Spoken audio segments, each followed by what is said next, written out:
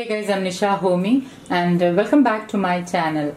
Today I'm sharing a healthy, filling and nutrient dense oats breakfast smoothie which will help to keep you feel fuller till lunchtime. An ideal breakfast smoothie in your weight loss journey. And guys, if you haven't still subscribed to my channel, make sure you hit the red button and subscribe so that you will get notified when I upload new videos. So without wasting much time, let's get started with the recipe. Now to make this smoothie, I have already soaked about 10 to 12 almonds. The almonds I have soaked overnight. Now the reason why you need to soak the almonds are the outer skin of the almonds does contain phytic acid, which actually is a nutrient inhibitor. So you need to remove the skin of the almond to help the nutrients absorb faster into your body. So this is very important when you are using almonds. Soaking overnight is ideal, or at least about 4 to 5 hours. So I'm going to peel off the rest of the almonds. Almonds has good healthy fats, and it's also ideal to give soaked almonds to children, especially young children and growing children.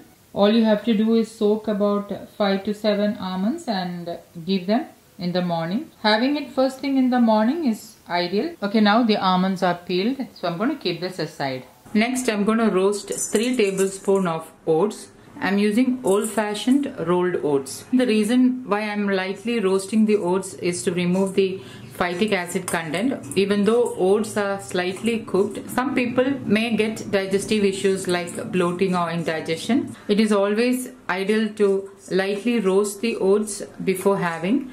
Another way to remove the phytic acid content is you can soak the oats for about 10 minutes or so. When you are having raw oats, make sure that you either lightly roast the oats or you soak the oats and then you consume.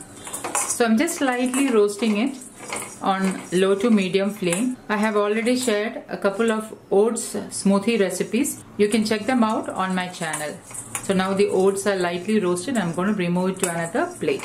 And I'm going to allow the oats to get completely cooled. If you have the habit of consuming oats for breakfast, you can lightly roast the oats, allow it to cool down and then store it in an airtight glass container so that in those busy morning hours you can totally avoid roasting the oats each time. Now into my blender, I'm adding in the peeled and soaked almonds.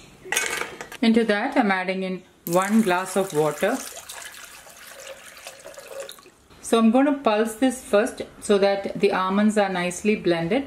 So the idea is to make an almond milk first. Instead of almond, you can also use cashew nuts or any other nut of your choice. The reason why I am using almonds is to give some healthy fats in the smoothie, as this smoothie is a breakfast meal, and to make the smoothie nutrient dense and super filling, you need some healthy fats. Also, healthy fats helps to assimilate fat soluble vitamins like vitamin A, K, E and D. So always make sure that you have a small quantity of healthy fats in your meals. So I'm just going to pulse this a couple of times.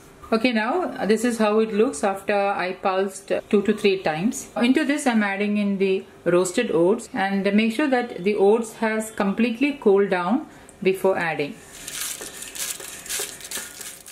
Add in 1 apple chopped.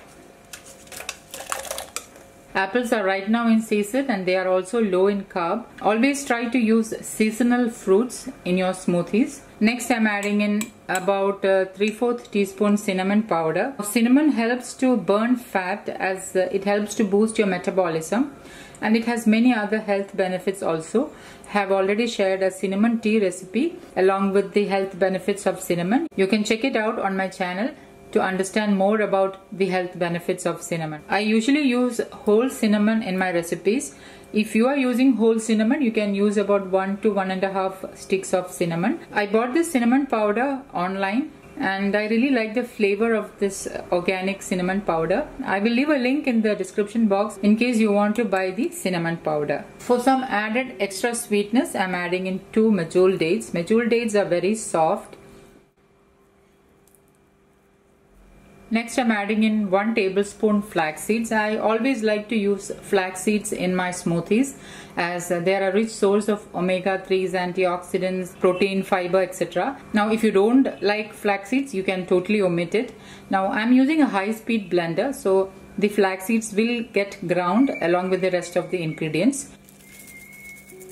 And now I'm going to blend this until everything is nicely mixed and combined. Pour the blended smoothie into a serving glass.